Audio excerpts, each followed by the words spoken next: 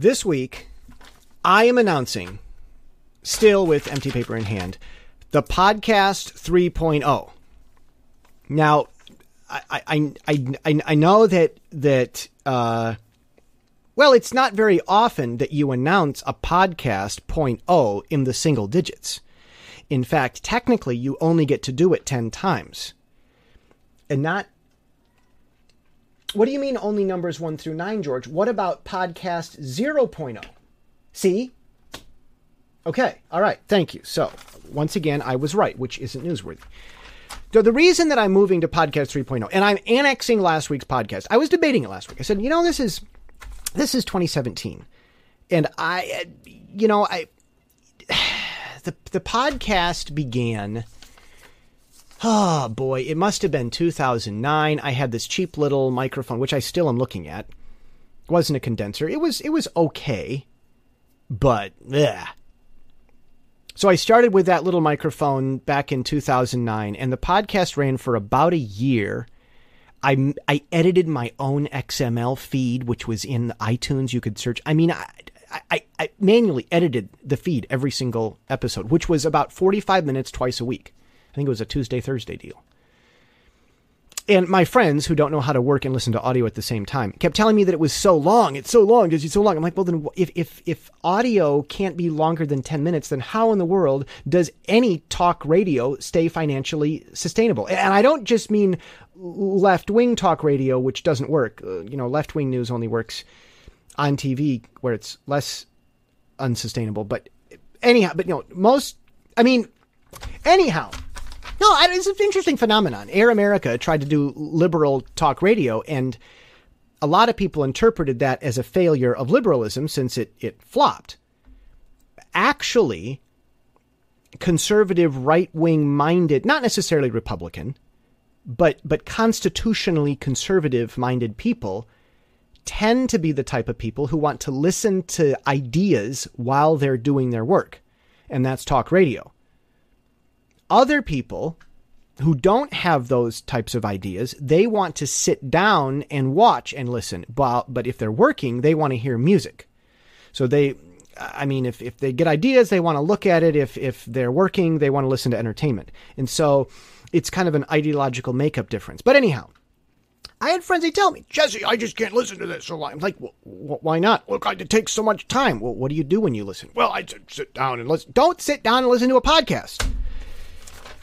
You're supposed to put the podcast on and then go do something.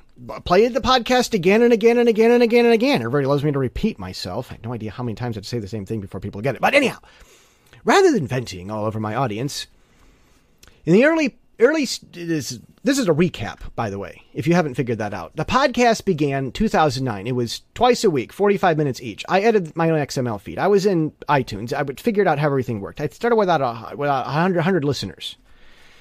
And it was fun. It was going, and then it got exhausting for me. And then a few years ago, I picked it back up. And that lasted 195 episodes in a row, except for the fact that the first year, I just started towards the end of the year, and I skipped Christmas. The first year. But I went traveling and continued to keep the podcast going while I was traveling. So I figured, let's see, what's 195? I mean, that's almost 4 years of podcasts. And so last year, 2016, I made a New Year's resolution of 10 minutes. And I kept it. Now you're wondering, what's this year's New Year's resolution, Jesse? Well, I think it's going to be 1920 by 1080, because I don't like to change much. But my 2016 resolution was 10 minutes. And I kept it all year long. I kept it at 10 minutes. And so now I've figured out how I do things, and I no longer talk about random things. I either talk about the podcast and what I'm doing in my work, or I discuss some other beneficial idea. I've gotten into a theme, into a gig. The way to do anything well is to do it. And I've done it. So we're looking at close to 5 years of contiguous podcasting. The first one, 1.0, and then the last one, whatever you want to, whatever. This is podcast 3.0, and I'm starting the episodes over at 1. And I'm thrilled. We're going to stay at 10 minutes. We're starting afresh. I'm in Stitcher. I'm in iTunes. And to avoid getting political, I read the political blogs over at the Pacific Daily Times, which is in the Symphony Editorial podcast, which is totally separate. So that's how I keep everything organized. Having kept that format, I think it's time to, it's time to go. It's time to call this thing real and to push it. I'm ready. I didn't want to really push and market my podcast before. I wasn't ready. You got to get good at something. So many people market too early. You know what I mean? You're right. Yeah. I know exactly. You know what I'm talking. They get in, it's all marketing. And they don't know what they're, and yeah, exactly. So, having announced, no, the other thing was this. A year ago, I got my Yeti. It's this quality mic I'm using. I've only been using it for a year. I needed to figure out how the thing worked, how to modulate things correctly and mess with the noise. So here we go. Podcast 3.0.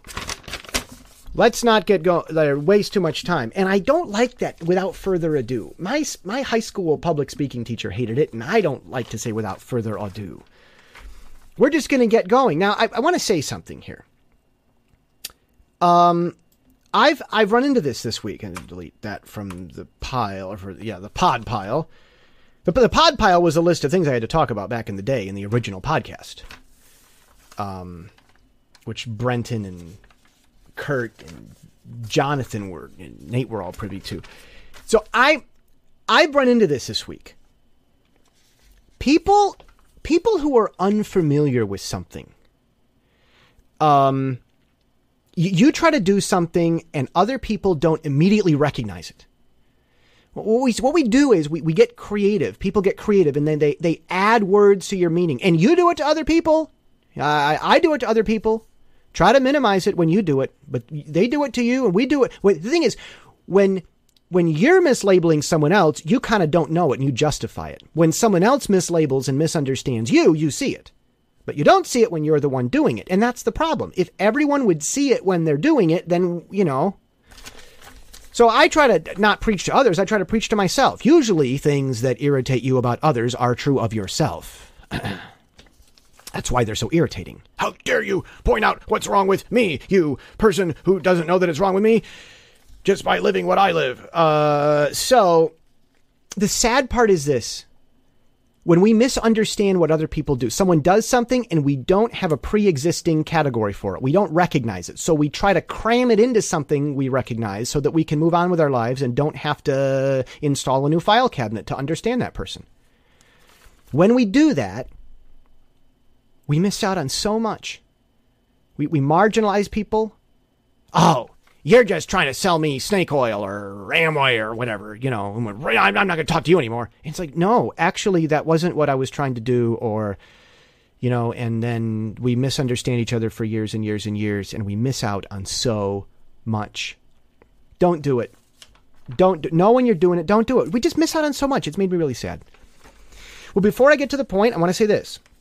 I ran up a little theological, it's in the Faith articles this week. I haven't written a faith piece in a while. And of course, I couldn't write it without rambling on about the Constantinian Sunday morning system. But check it. It's about Lordship v. Grace and how to solve the debate. I thought that was interesting. Go check it out.